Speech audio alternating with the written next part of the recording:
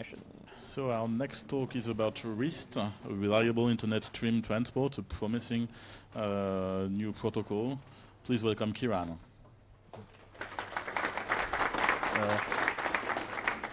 Thank you for the introduction, Christoph. If you want to email me or send me horrible tweets, you can tweet me there. So we would like to introduce RIST. And more, first of all, what are the goals of what RIST is trying to achieve? And the goals of RIST are low latency video between generally professional devices or from point-to-point video or point to multi-point video, not necessarily to end users, so during the production process often. So not in a browser, but between different video devices that are not browser-based at a really low latency. And the goal is really to have packet recovery on a lossy network. It says internet, but this could also be a lossy WAN of some sort. May not necessarily be the internet, or it could be a wireless link, for example, between two different places. And the other kind of goal is backwards compatibility. So at the moment, pretty much all of this stuff is done with a transport stream in UDP. And the goal of what they're trying to achieve in RIST is to do that, to have some level of backwards compatibility. So you could send to a non-RIST capable device, and it will at least operate normally. It may not be able to gain the benefits of RIST, but it will still work. So the background to this, who came up with RIST?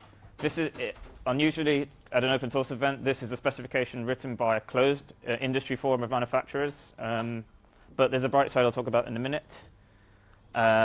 And they have an interest in, there's a lot of this reliable internet streaming kind of technology already done in a proprietary domain at the moment. So there's lots of different proprietary protocols that people use, and they want the ability to have something open standard based, and ideally building on IETF. You can see that they've gone and done their own thing a little bit here, for rightly or wrongly, but the idea is to build on existing IETF standards, which are free and open source and published.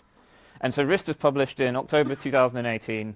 And what was unusual, actually, is RIST was published under a Creative Commons license. So usually most things in broadcast are designed actually to keep people out, to actually gatekeep, a bit like the scientific publishing industry. It's exactly the same phenomenon. Things are kept behind paywalls. They're kept behind secrecy, designed to make sure only a few people can implement it and a few people can understand it. And if you were here in the last presentation, and it's not Willem's fault because Willem is trying to improve things, but he used a lot of acronyms and a lot of terms, and this is all deliberately or otherwise there to make it not possible for people to understand, so that only a few people can understand this and make a lot of money out of it and not have open source implementation. So this is actually, although lots of the process was bad from an open source standpoint, publishing under a Creative Commons license is a big deal because it lets people actually understand and implement this and find their problems instead of, living in acronym soup where things are closed and yeah. So why not TCP is the question that's obvious, and I can't go into this because you could write a book about this. This is a whole research field in itself, but at least to begin with, traditional TCP drops transmission rate with packet loss.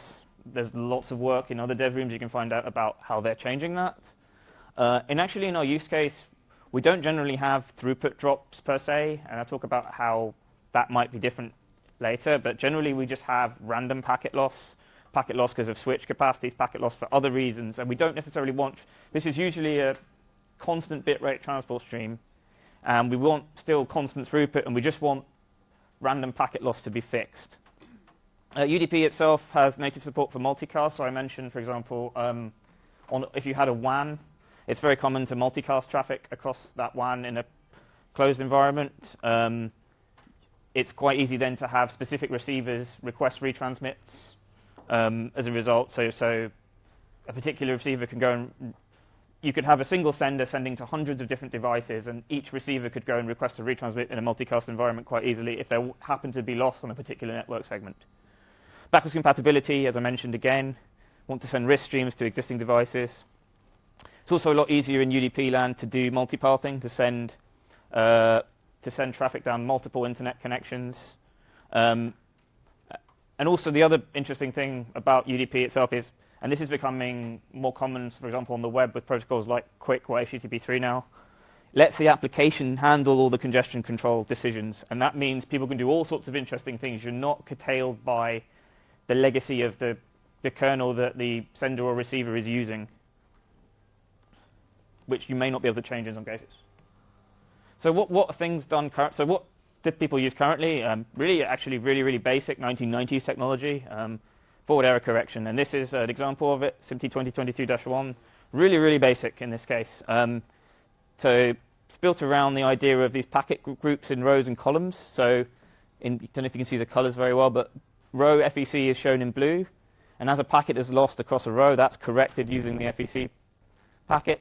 And same with the columns. So if a packet's lost in a column, the red packet can be used as a very simple XOR operation, XOR operation can be used to correct that packet. But the biggest problem is those matrices have bounded size, and you can't handle any loss larger than the matrix. So retransmits are the other solution to this. So there's already existing open source software that does this. It's a problem certain people have been trying to solve since 2007. Aggregate RTP from Videolan was one of them. To be honest, the author did it when it wasn't cool. No one was really doing this at the time. This was considered not au fait, and now it's quite commonplace. Aggregate RTP is an example of such that. It lets you aggregate links, but also, as a side effect, has retransmission built in. There's also, as of last year, SRT from, I think it's a Canadian company, High Vision. It's a pretty monolithic code base, I would say. It does the same thing. It does retransmits. Quite bizarrely, I would say personally, they've built it around a file transfer application and then added live. The big downside is it supports single link at the moment. My understanding, but someone can shoot me if I'm wrong, is they have a proprietary add-on that does multiple links, but shoot me if I'm wrong. One big advantage, it has built-in encryption. That is a big thing. And to be fair to them, it's a very complex code base, and people have asked for a specification, and they actually wrote one to my shock, and it's actually 89 pages and exceptionally detailed. It's a very complex protocol, and to be fair to them, if someone actually had to, multiple people sat down and actually wrote this thing, which is amazing. And as I mentioned before, various other proprietary solutions, and they're all some variant of the FEC I showed before. Usually, hopefully something more advanced than this 1990 stuff, so there's much more advanced FEC out there that has much better protection and retransmissions. So they're mixing some kind of solution around that. I forgot to mention before, the other downside of FEC is there's quite a lot of overhead. So if you don't actually have loss, you can waste up to, I think, 25% overhead just adding these matrices that you won't actually end up using. So sort of a quick primer to RTP, a real-time transport protocol, and RTCP, the real-time control protocol. I think that's right. These are the main protocols used for UDP-based live video. For example, WebRTC is another example, uses RTP, various other applications. So usually the main traffic is sent on port N, and then N+1 is for the control and feedback data. So what the sender does is periodically send RTCP packets on port N+1 to keep state. And I'll have an example of that in a minute. So the receiver responds using receiver report RTCP packets. And it's grandly described as NAT traversal, but it's not really NAT traversal per se.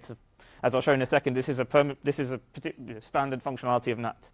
And what's useful is this RTP and RTCP can be over multiple links. So main content, usually video, goes over the main, port N, and RTCP over N+1. So this diagram shows NAT traversal, quote unquote, in action. The sender sends that's not too bad. Sender sends RTP feeds. Usually the sender is behind a firewall, so I can rock up somewhere like FOSDEM, as hopefully this will be able to show. Plug in, that's usually NATed. And receivers are usually in a sort of central facility where port forwarding and firewall, access control rules can be done. So sender sends a feed down port N. RTCP packets go across on N+1 to the receiver behind the firewall. The receiver then swaps the source port and destination ports, sends return messages back to the external NATed source port, and as a result, the stateful NAT passes it through. So this actually surprises lots of people when they realize you can do that, but this is exactly how DNS works. So you do DNS. When you do DNS, it sends a UDP packet out to a DNS server.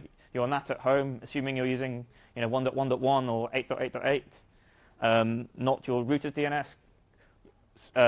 You send out UDP packet to one of those DNS servers, and it responds in exactly the same fashion. So that's why I was saying it's a bit grand to call this NAT traversal. This is basic NAT functionality. But some people seem to think this is a bit, this seems to be traversal based. So, acknowledgements. So, again, RTP 101, sorry if you're already aware of this, every RTP packet has a sequence number, so it has a number that increments for every packet. Unfortunately, it's 16-bit.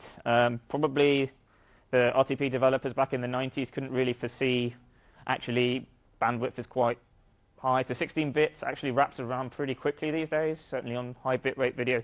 Very, very quickly in uncompressed video. So here's an example of what a negative acknowledgement looks like. So this is not like TCP where there are ACKs in general. This is just negative acknowledgement. So packets which aren't received are requested for retransmission, and I'll show you a bit more about that in a minute. So first packet comes through, second one fails. The receiver then requests a retransmit, and the sender then transmits it back. And I'll explain how the signaling works in a second. So there's two types of negative acknowledgement message, the first of which is a bit mask. This is already IETF standardized, already exists for, I think, decades probably. And it uses a base sequence number. So the bits in bold are just the codes to identify that type of RTCP packet. It uses a base sequence number and a bit mask. So in this example, the base of 100 is lost. And then there's a 16-bit mask showing how the next following 16-bit packets, whether they've been received or they've been lost. And then you just add more and more of the bottom fields along to show subsequent packets being lost. And this is really useful for just random packet loss, the odd couple here and there. And then they've gone now and decided to do their own thing a bit and implemented ranges. So this is where you have a range. So if say I lose 100 packets, this field, this type of packet is designed to signal ranges at very low, very, very quickly. So they've used a application-specific type 204, and there's a ASCII string RIST to signal that, and you can see that they're losing packets at the bottom. So I think they start at 102, they lose 19 packets. To be honest, this is kind of pointless. This is over-engineering. If you've lost that many packets to begin with, the overhead of adding a few more of these isn't going to sort of be consequential, because you're going to have to retransmit so much. You're going to save a few bytes for sending a range packet, but so what? You're going to have to send huge amounts of it back anyway. It's not as if the return channel is going to be busy. And so how does the receiver know when it's received a retransmission as opposed to a main? They've done this in a really bizarre way. So the SSRC, I think, is the source. It's basically, I forget the acronym now, but it's essentially an identifier for the source. And what they've done to signal a retransmission is set the lowest significant bit of the SSRC to 1, which is a really bizarre way of doing it, because there's already an existing standard, RFC 4588, which you can look up, and you can see there's already a way of signaling exactly how it should have been done. So they've come up with this hack to do it. But as long as the decoder then knows what the retransmission is, so it looks at the LSB and says, oh, it's 1, so it's a retransmission, then it can figure out its retransmission and put the packet straight into its buffer where it needs to be. And then the rest of it, as I mentioned, becomes application specific. So the rate at which the receiver requests retransmits, that's completely implementation defined. So it means people can do all sorts of weird trickery if they wanted to. There's a whole bunch of problems that are just completely independently defined. How to handle. So let's say the connectivity cuts for a second or 2 seconds, and you have to retransmit, tens of thousands of packets. How do you handle this thundering herd response? And that's an implementation defined problem. That's not really. We're not even sure how you could really explain it in the protocol itself. So implementation-wise, there's 2 open source ones that I know of. There might be some others. There's UPipe, which will, in the examples directory, hopefully I will take the risk of the live demo and show you that. And there's VLC in, I think, 4.0, if JB's here, which has the RIST protocol. And there's a bunch of proprietary solutions, VideoFlow, Zixi, and I think also some hardware ones. So we've tested all 4 of those in combination, and they can talk and request retransmits, and they work fine. The hardware ones, if someone wants to give me some hardware to test, yeah, sure. Future work. Encryption, so you could already do encryption at a different layer, so you could run a VPN between your devices, for example. That works perfectly fine. But you may also want to do encryption in the protocol itself, and this will probably be DTLS. Null packet removal in the protocol. So lots of streams have null packets. If the content's not difficult, it's still padded to CBR, and you'll see in a minute most of the streams that I'll show on the demo will be null packets because they're just one solid color. Bitrate changes, so there can be a point where the actual link throughput capacity drops and you'll want to actually change the encoder's bit rates. So how do you signal that? There's already IETF work to do this because in video conferencing this is already a thing. Pull mode, I'm not sure if they want to do that as part of the protocol, but I mentioned the decoder needs port forwarding. You could have a situation where your encoder is actually not in front of a firewall, and your decoder is behind NAT, and how do you get the protocol to work without port forwarding? And there's various things. For example, VLC can do this already with RTP via, I think, RTSP, but that needs to kind of be implemented a bit differently. They also then the bottom bit is for when they're going a bit crazy. Scalable video, for those who aren't aware, scalable video is when you have a video stream that allows you to lose data but still recover sort of a lower resolution copy or a lower frame rate copy. This is really nice in theory. It doesn't work in practice. It's often easier just to, as you see now on the web, for example, just encode the video at multiple bit rates and switch. People have tried scalable video. I'm surprised they're reviving this 2000 era technology because very few people can do it right. It's very, very complex to implement, and the benefits kind of aren't there often. Then this is where they go really, really crazy. Retransmissions on uncompressed video. So Willem told you all about the complexities of doing uncompressed video and all these crazy rules. And now they want to add retransmissions to that. So already in the tens of gigabits of range, and now they want to add retransmissions for some reason. This is where I think they're slightly losing the plot a bit. But yeah. Right, this is always the tricky bit. Live demo. Over the FOSDEM Wi-Fi, could we actually get a stream? Oh.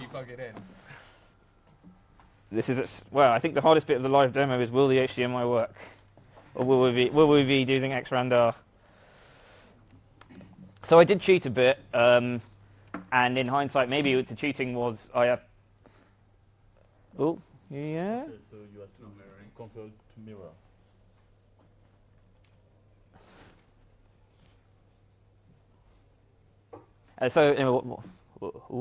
Kinda.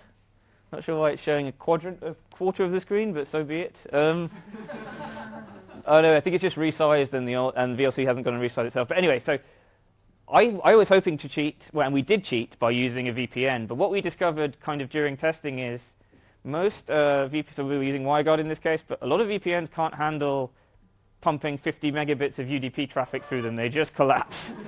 So. No, but no, but we want to show. I want to show the command line as well. All right. I just forget about the corner. So I actually want that. Right. So can you expand that a bit so I can actually. So you can actually see it is correcting packets as we speak, which is good. This is one of those fancy touchpads that does it.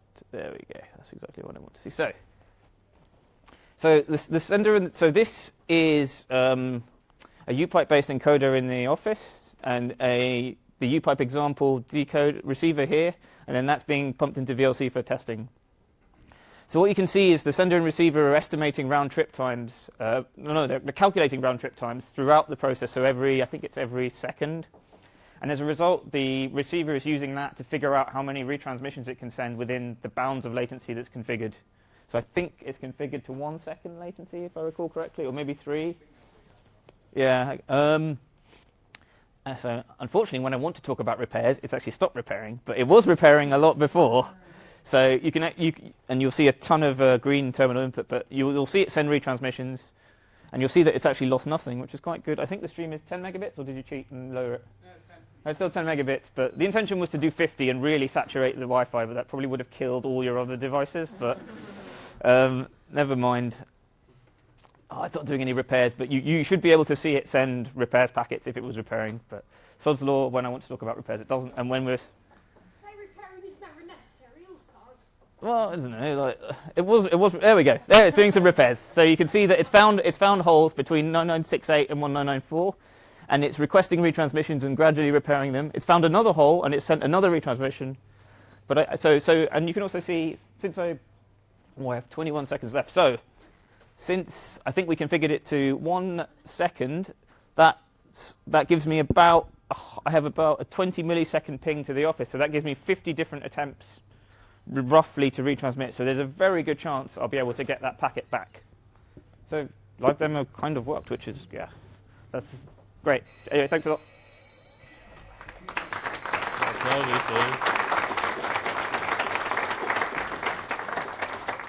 Any question? Yep.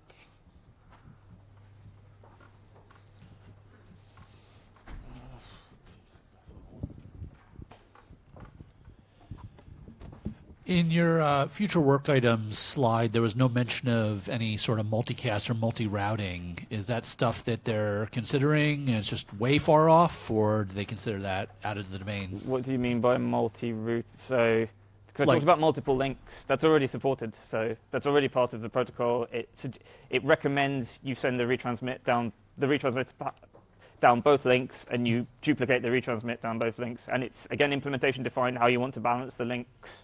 That's completely up to the way the sender and receiver want to do it. That's and multicasting? Already supported again at the beginning. So the receivers, a multicast receiver requests retransmissions from its source, and it's recommended. Actually, I think you have to do it that way. You have to include your retransmissions in the multicast so that all receivers can benefit from the retransmission. Because the chances are, if let's say there's a trunk line, there's loss on a particular fiber line in that part of the world, the chances are there's quite a few receivers that have actually lost the packet. So all receivers can benefit from it. Thank you.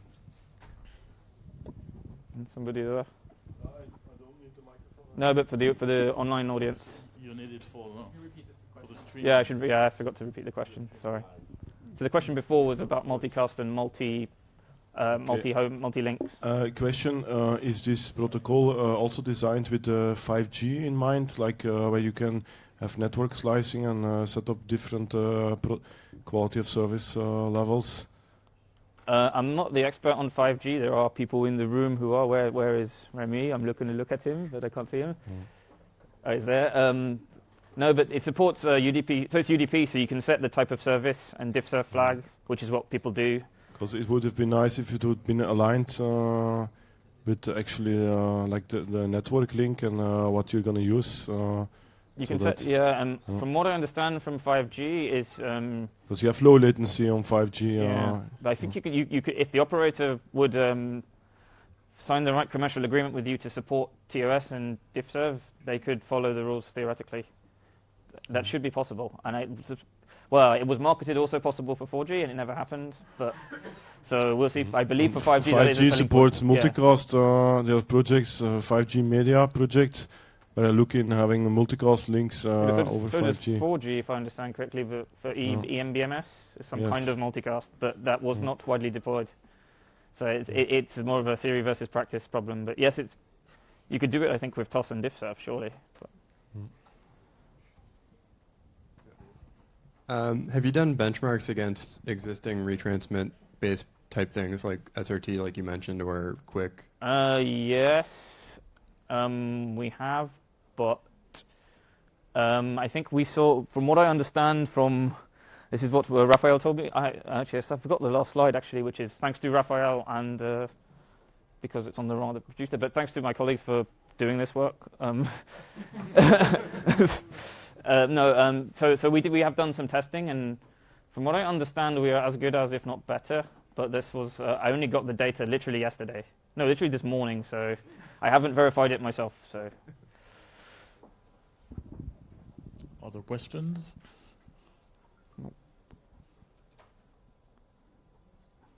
No. Thanks. Well, thank you, Kieran.